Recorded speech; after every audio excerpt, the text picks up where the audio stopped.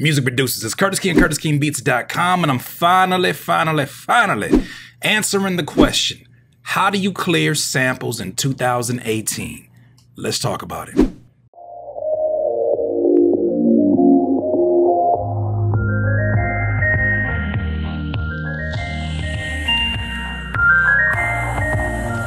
Music producers, you guys always ask me the question, how do you clear your samples, especially in 2018 when sampling is very rare, especially on a mainstream level. However, there are still hip-hop enthusiasts, there are still music producers that pull from the records of yesterday. Now, in the past, let's be real, the process has not always been so black and white. What you gotta understand is no sample is made the same. The original song or the master recording, depending on who the publisher is, it can be a more difficult process dealing with one than the other. So there's not really one universal way to clear every single sample.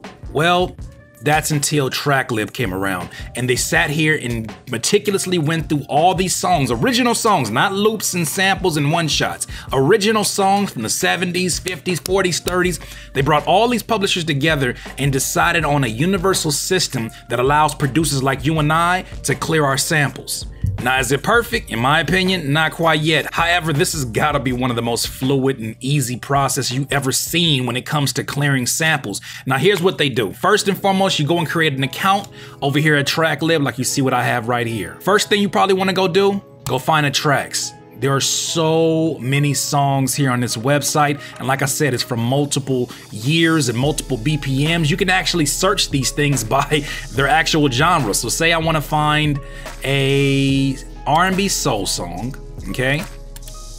And the region, well, let's say North America. Let's say song key, A minor. And then let's go ahead and try, let's leave the BPM as is. And then the year, we're gonna go ahead and push it up to about 1970 to 1980. Okay, once we got that particular search criteria, now we can start listening to songs. You can listen to songs by literally clicking on the play button.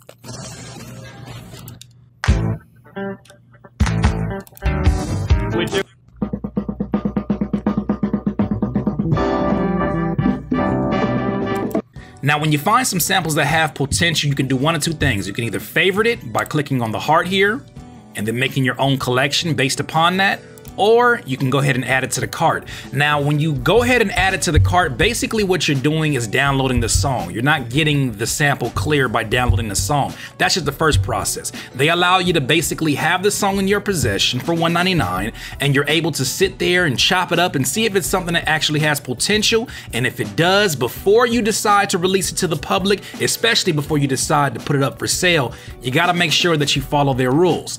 Now, the rules that TrackLib lay out is that if they allow you to have that sample and you're chopping it up and you find a great chop, you love the song, you have to go back to the website and get a license for that actual sample. So let's go to one that I actually purchased. So I purchased this Tiger Trot master song. I like some of the vocals in it. And because I already got the master, I downloaded the master for $1.99, they basically allow me now to go get a license. Now, the licenses are basically divided into three different categories, and I'm reading it off here. So there's a C category, a B category, and an A category. Now, the A category are typically like big hit songs. Songs that if you're gonna sample those, you're gonna have to pay out a little bit of money. That little bit of money being $2,500 to clear that. And it's really not even just to clear it, it's an advanced before you start paying out royalties. The B category for songs that are like in the middle of popularity, those are about $500 as an advance, like I said, to get a license on that particular sample. And then there's a C category. They say about 98% of the songs on here are in the C category, and that's only $50. So imagine having a license that you purchased from this website for $50 that basically gives you the rights to put the song out there. You can sell the song, you can put it out for free, but you have cleared your sample. Now, speaking of revenue share, you gotta let them know as you set this up. So if you go ahead and run this, put in your particular full name. So my name is DeJuan Howard. My government name, like you'll be talking about. Okay, and the next step is you have to tell them if you used up to 2 seconds, up to 15 seconds, and up to 60 seconds of the original master recording for your sample. Why is this important? Because based upon how much of that sample you used, you're gonna have to shell out a percentage of your revenue share as you start to put it out there for sale.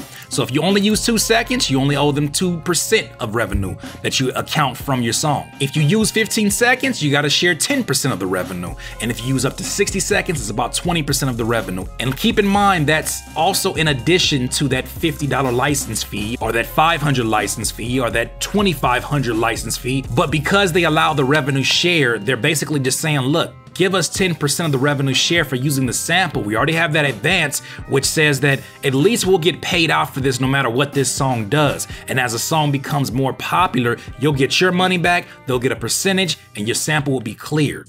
Now, the next thing you gotta do after you got your license, you're feeling good, you're brushing yourself off, you're like, I cleared a sample, I can't believe I did it. The next thing you gotta do, you gotta register your song with the performance rights organization, like an ASCAP or a BMI. This is basically so they can keep track of the money that needs to be distributed out. In addition to your PRO, you're gonna have to also make sure that you register with the recording rights organization, such as a SoundScan, or you can even use DistroKid. TrackLib provides you an email that allows you to be a part of their DistroKid team, and you can start sending royalties directly from the sales that you are getting straight from your DistroKid account that you're selling the sample that you just cleared on your original song.